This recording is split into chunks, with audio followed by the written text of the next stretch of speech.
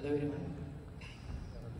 I'm excited to present my work to you, 3D key points estimation for single-view RGB images. My name is Zohaib and I'm a PhD student at Bhavya's Italian Institute of Technology.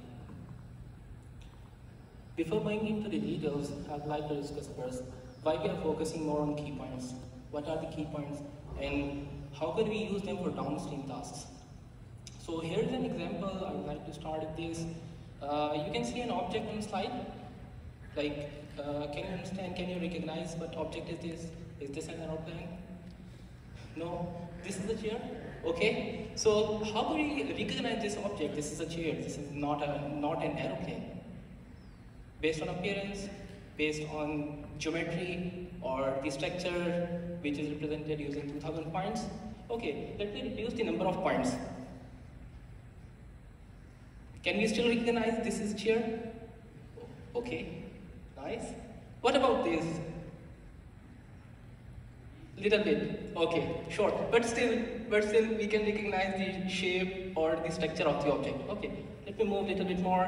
What about 200 points? We are using only 200 points. Still, little bit we can identify. What about this? Now we have only 12 points. Can we recognize this as a chair? No, this is very, very difficult to understand. Okay, what about these? These are the same 12 points. But still, like, we can use this information, these 12 points for identification. Like these 12 points are the points from the same point cloud. We can a little bit identify, or even we can rotate this for visual understanding. So, if we compare the last two, both are 12. This one is the one highlighted in the box are 12, and the second one is also 12.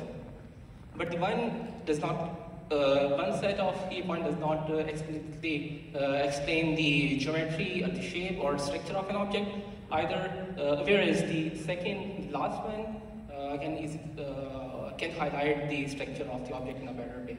So we can say the key points are those points that can be used, those minimum points that can be used to represent a structure of an object, as highlighted here in the rightmost image. So we can say key points can be used to represent object using a minimum set of points.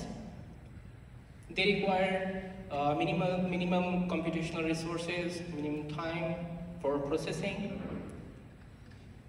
They are easy to handle for several downstream tasks. For example, finding the correspondences between two objects. For example, if you want to find the correspondences between two objects, we don't need to process all the, we don't need to find the correspondence between all the points in a point cloud. We can just consider our key points. We can use these key points for finding the pose, for finding the relative pose between two point clouds, as well as we can also use them for finding the shape, for shape alignment. And there are other several examples we can use where we can use these key points. So here I would like to highlight what is our contribution. So the existing approaches estimates the same key points using point clouds, or there are some approaches that are using multi-view images, multiple views of an object, and they find the 2D key points, and then they use the 2D key points and apply the triangulation for finding the depth.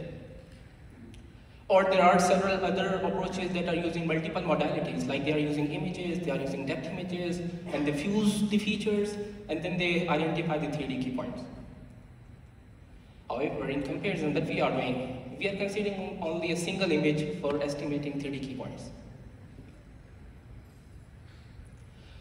Our approach takes a single image as an input, extract 2D features. We convert these features into pixel-wise representation. Please note that the dimension of the pixel-wise representation is exactly the same as the dimension of the input image. However, every pixel, instead of representing a pixel value, it's representing a feature. We pass this feature to multi-layer perceptrons, and finally, we estimate 3D key points. We use different loss functions for training of our network. For example, we use position loss for computing the position between the estimated and the ground truth key points. We have projection loss. So what we do over here, we project the estimated and the ground truth key points into 2D space, and then we compare pixel by pixel difference. We have a separation loss that validates that no more than one key point can exist on the same 3D position. And finally, we have a shape loss that forces our network to estimate key points on the surface of the object, not outside, not inside the object. Our approach estimates total n key points. However, all the key points are not valid for any object. For instance, if you talk about a chair, there are different sort of chairs. A simple chair or a complex chair. For a simple chair, we can represent a simple chair using only 12 key points. However, the complex chair cannot be represented properly using 12 key points. We may need more key points for the representation. So that's why our approach estimates confidence score for every key point. So based on this confidence score, we identify out of n estimated key points which are the more useful for us or more valid with respect to the about the structure of a chair. So for that we have a confidence loss. We have all these losses for training of our network. Here I would like to discuss how we select the valid key points out of all the predicted key points. For example, here you can see the two tables. One is highlighting on top, like our approach estimates 3D key points as well as the corresponding scores. We select the confidence scores based on the threshold. Like all the confidence scores that are above threshold are considered as valid. Based on this information, we use this information for selecting the valid key points from the all set of estimated key points, and for easy visualization, we highlight them, we show the correct key point, the valid key point on top of the original point cloud. Thanks to the confidence score that allows us to train our model for multiple categories at a time, like for jointly training a model for multiple categories. And secondly, the confidence score allows us to estimate different number of key points with respect to the structure of the object. You can see over here, our approach can estimate different number of key points. For performance comparison, we use the same process, same method as adopted by KPNet. We estimate key points for two views of an object and compute a relative pose between two views. And then we find the angular distance error between the estimated and the ground truth pose. For comparison, the first metric we are using over here is the comparison between the rotational matrix, which is exactly the same as adopted by KPNet, where we are just comparing the estimated and the ground truth relative pose. The second approach is very interesting. Like in this metric, what we are representing every point with a vector from an origin, and then we are applying dot product in order to find the distance between two key points in 3D space. We compare our results with KPNet, and we use key point net dataset. Actually, this dataset contains only point cloud and meshes and annotated 3D key points. However, there are no images. So for that sense, we are focusing on images. We need images. We render images in 24 different views, and we use them for training of our network. Here's the table illustrating the qualitative results. It can be observed, this table is highlighting the angular distance error between two views of an object. What we do over here, as I highlighted before, we are capturing two images, we are feeding two images one by one to a model, and we are finding the relative pose. So this table is highlighting the relative pose. So it can be observed that the average angular distance error of our approach is approximately 8.01 degrees lower than that of KPNet. Here I'd like to discuss how can we use the estimated key points for pose estimation. Just as an example, I have highlighted two views of an image. We are feeding these two images one by one to the model. And we extract the corresponding key points. We use these key points for finding the pose between them. And then we transform the estimated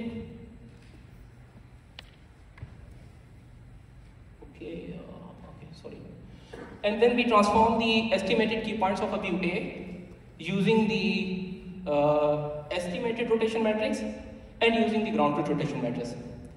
It can be observed that both the views, both the transformed versions are approximately in the same view. Moreover, it can also be observed that both the version of a view A that are transformed using the estimated and ground truth pose are exactly in the same pose as the pose of view B. We also present the distribution of angular distance error.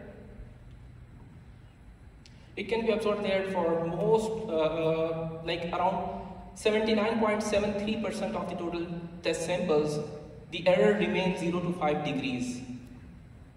So this experiment highlights that our results, like the key points estimated by our approach, can be used to find the relative pose between two point clouds, between two complete point clouds.